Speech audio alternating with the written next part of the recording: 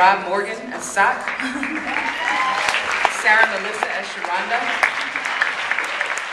Pernell Walker as Laura, and Adipera Odie as Alike.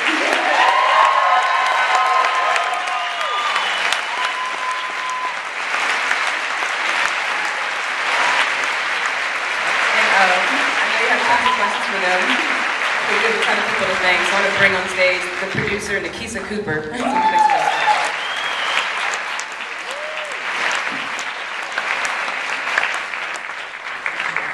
So,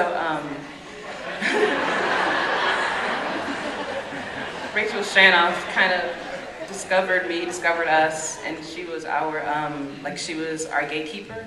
In 2006, we shot a short of the same title, and it was screened at this tiny festival, the NYU Women's Film Festival. And Rachel happened to be on the board and saw it and asked if there's a feature that, you know, she should be considering. I said, absolutely. And so I went to a coffee shop 2 weeks and polished it up and got it out to her and waited on pins and needles. And was so lucky to be invited to the Screen Artists Lab in 2007, and that was the start of everything. And then we're so blessed to come back to the Writers Lab in 2008. So I just want to thank Rachel Shanoff, Michelle Satter, Ann Lai, Elise McKinney, Shari Freelo, and the whole programming team. At NYU, I had 3 or 4 professors that really told me not to quit and stuck with me, and that was Ron Gray, Carol Deisinger, Mick Casal, Charles Blackwell, and Bill Riley, rest in peace. And also I want to thank John Tintori. And also I want to recognize that the thing that greenlit us, the grant that greenlit us was the NYU Richard Privé Production Fund, and that's what enabled us to get into production. So I want to thank them.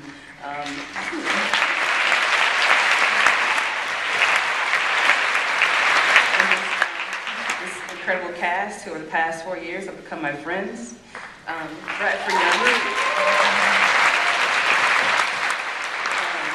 Bradford Young, my cinematographer and brother in arms, and Nekisa, who inspired me.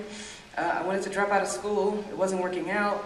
And, you know, the professors tell us, you know, your whole class, only 2 of you are going to make it. So I was telling Nekisa, only 2 of us are going to make it. You know, let's call it headhunter again and maybe get me back in the job world. And she said, 2 people? Okay, so it's you and who else? And those words stuck with me. And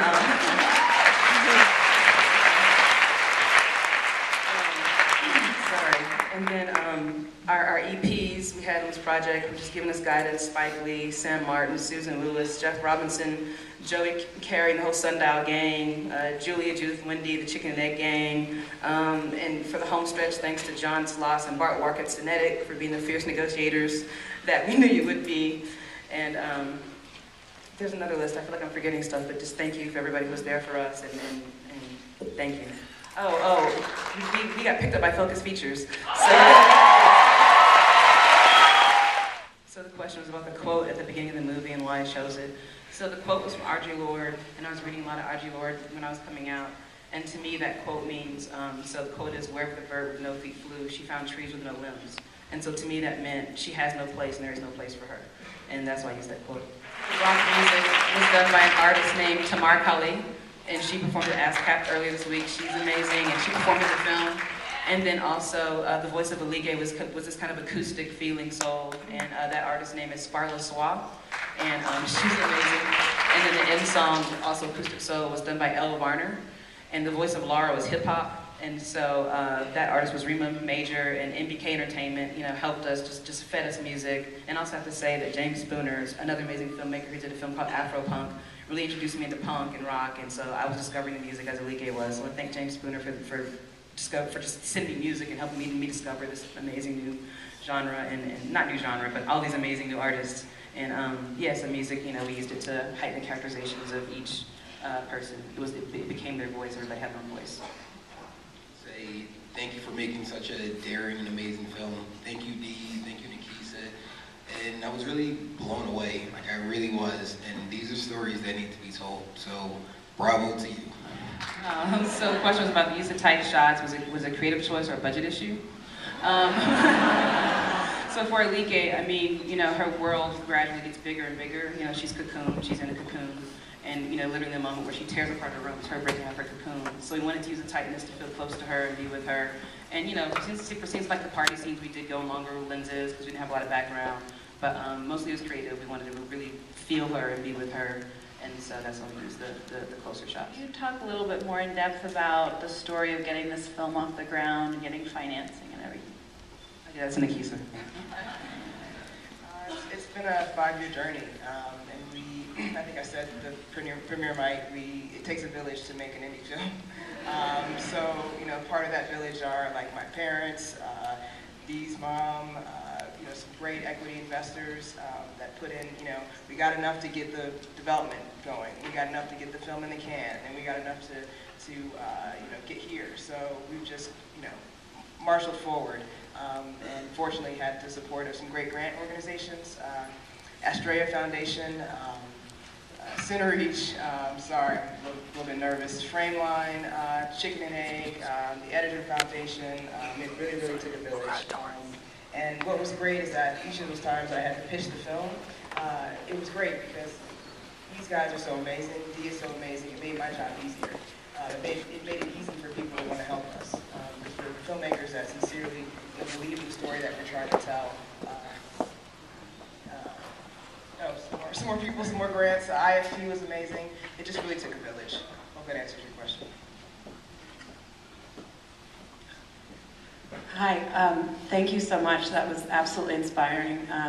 I wanted to ask you, I thought the film was very well cast, and I'm wondering what your process was, or if the cast wants to talk about what drew them to the story.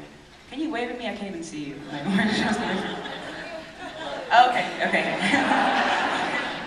So the question was about how we got the cast for the film. So Adapero, Purnell, and Sarah were part of the short film, and they just self-submitted. We did a breakdown on breakdownexpress.com. They submitted themselves, and a lot of them had personal stories about how they came to the project.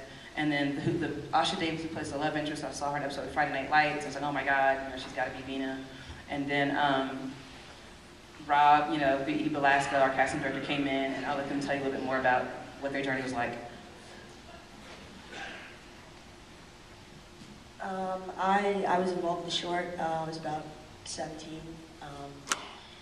It was the greatest experience of my life.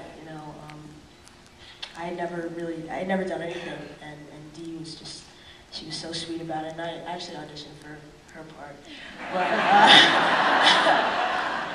I looked a little too young for that. Yeah, she called me back and she was like, yeah, why don't you come in for the little sister? And I was like, yeah, absolutely, and I read for that. And it was such a process. I mean, she went to Sundance, to the writer's lab, the director's lab. She kept saying the feature was going to get made, so finally, 3 years later, when she called me back, I was like, yes. So, what's up? Hi, my name is Adapero Duye, and I literally just saw a breakdown. I submitted my picture, and something about the breakdown, sometimes when you read something, you know it's going to be really, really good for some reason, and I submitted myself not for a like. I thought maybe I'll get to play like an extra in the movie. Like honestly, I wasn't thinking for the lead, and I sent my picture in, and she called me in to audition for like, and I borrowed my little brother's clothes, and I showed up at the audition, and yeah, I had a lot of fun and a couple of callbacks, and then they told me at the end of a callback that I got the part, and I was very excited, and it's been an amazing journey. Very grateful. It's like family. Like this is like the best thing ever.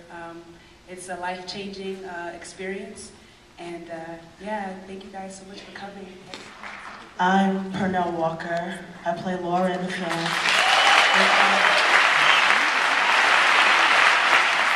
So I received the casting through my school, Actor Studio Drama School, and I was drawn to Laura. I loved how it was written. It was beautifully taken with care. I didn't see any stereotypes. They were real human beings. And for Laura, well, this is funny.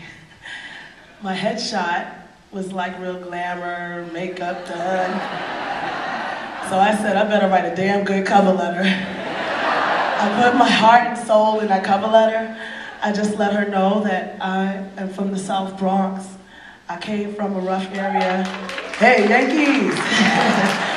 And I could connect to Laura in a way that I know that it takes a kind of vulnerability and a hurt to even have that kind of bravado to think that, oh, I don't need you, but you do need people. You do want to belong.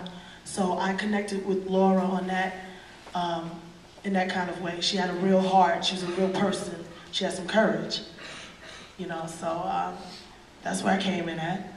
And that's it. I mean. I pretty much was in my boxes on my bed, bug-ridden couch in Poughkeepsie. And this manager just calls me out the blue and was like, hey, got an audition for you. And I was like, I haven't spoken to you in 6 months. And I was like, cool, I'm there. And then we went to NYU and auditioned. Edie Velasco and Dee was in the room. I went in there with my heart and soul. And they called a couple days later and said, well, actually, no, that was in July. And then they called me in October and said, you got it? And I said, I got what? You know, this is the second time this year I heard from you. And they said, well, they want you for Pariah. And I was like, oh, well, let's do it. And then when I got on set, it was just such a loving vibe. You know, it was such a beautiful, warm feeling. Nekisa was great to work with. Dee is one of the best directors I've ever worked with. And